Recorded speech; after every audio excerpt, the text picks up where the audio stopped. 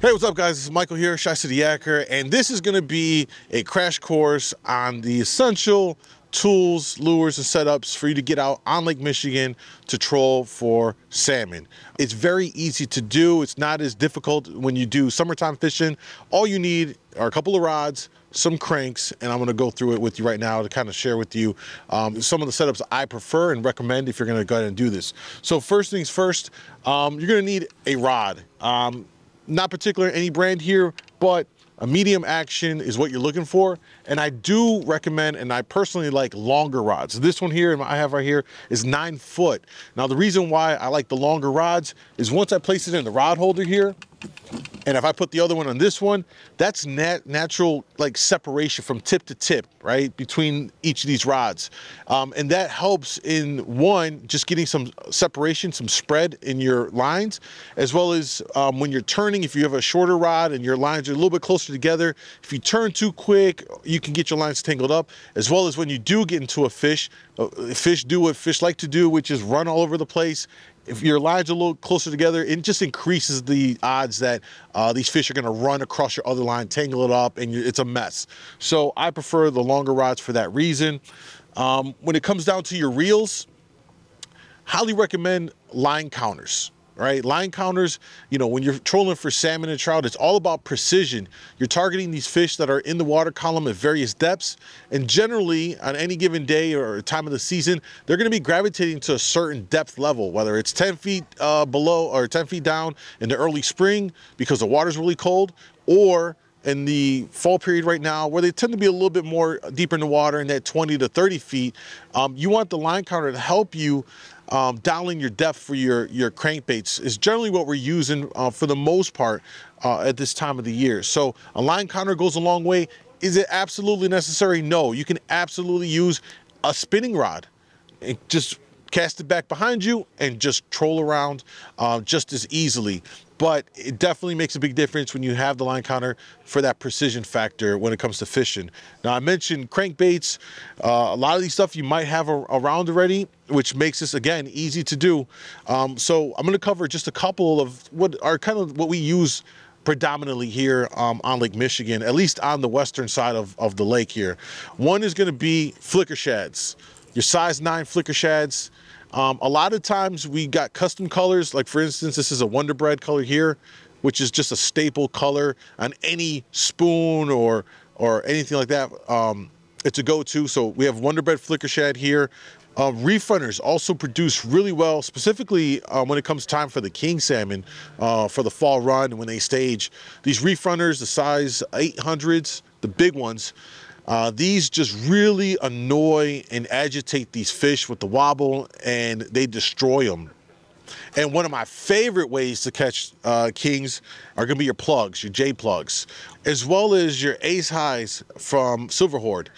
These things just really agitate those fish. It's got a loud rattle and a really wide wobble.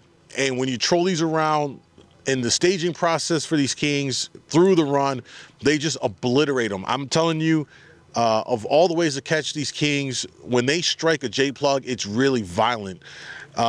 So these are really good to have as well. Now, what's different about the J plugs compared to your flicker shads or your reef runners is that these don't inherently dive on their own. They dive a little bit, just a few feet, but you need to get them down. So most times you're gonna need a weight system to get these lures down to the depths where these fish are sitting at. And what we use here are torpedo divers. These are great for the kayak because, as you can see, it's shaped like a torpedo. Torpedoes are designed to be streamlined to cut through the water. So from an efficiency standpoint, trolling these is a lot better. And this one right here is the 12-ounce size torpedo weight here. You can also use the 8-ouncer, but these are great tool. You don't need to have a downrigger on your kayak and do all the extra stuff with that. You can get away with one of these, or you can go with just a simple round ball weight as well. That works either way. Another kind of setup you can use to catch salmon in the spring and especially the fall periods here is a flasher fly. And for instance, this one right here, it's just an all-white crush spin doctor, got a bullfrog fly on it, which is a staple year-round. This again does a lot to attract those fish into your spread, and they'll either take this or they'll break off from it and go take something else that's running in your spread, whether it's a J plug or you've got a crankbait around it. So this is a great tool to just attract those fish in to your lines, and then they see what else is going on there. It's all about agitating them. It's all about annoying them to get a reaction strike out of them, or to get a aggression bite out of them, and not a feeding bite. When it comes down to line on your reels, what I run is just 20-pound braid as your main line. And then from there, I'll tie off to a 20-pound fluoro leader. If I'm doing jig fishing, which I want to talk about right now, which is just a fantastic way to catch king salmon. The setup for this is really simple. A medium action spinning rod. You probably have one already if you bass fish, if you use it for drop shotting. That rod right there, if it's a medium action rod, you can use it for jigging for kings. Get yourself a reel right around a 3,000 size, a 30 size reel. It gives you enough line capacity, so when these fish run, you've got enough line on here, because they are going to run. It's a 20-pound braid again. This time though, my leader line that I tie off to is gonna be a 30-pound fluoro. The reason why I up this is because a lot of times these fish are taking this little jig, it's in the back of their throat, and because this line is, and this lure is going to be in their mouth against those teeth, I want the greater abrasion resistance that the fluoro line provides. So I upgrade to 30-pound fluoro leader on the jig setup here, and it just helps, and I found it helps to lessen those kind of break-offs from the line, the leader line rubbing against their teeth. Now, when I'm out there, I'm generally trolling with 2 rods. There are times where I'll run 3 lines. If I am going to run 3 lines, it's important for me to get extra distance between the lines, even though I'm running longer 9-foot rods.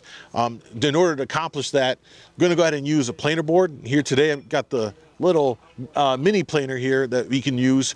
There's various other planers on the market. Find one that you like. The idea here is that it's just going to add some more spread so that you have enough clearance down the chute. Right here, the other rod where I'll set up and put another rod, and that line runs straight off the back. I've got these lines out off to the sides on the planers. So now I got a nice area of water coverage running through the fish zone and trying to find where they're gonna bite at, what lure they're gonna like, and then I'm mixing it up. One rod might have a flicker shad, one rod might have a reef runner, and then down the chute is typically when I'm gonna run either the flasher fly to draw those fish into my spread, or I'm gonna run this big annoying J plug down there to agitate them.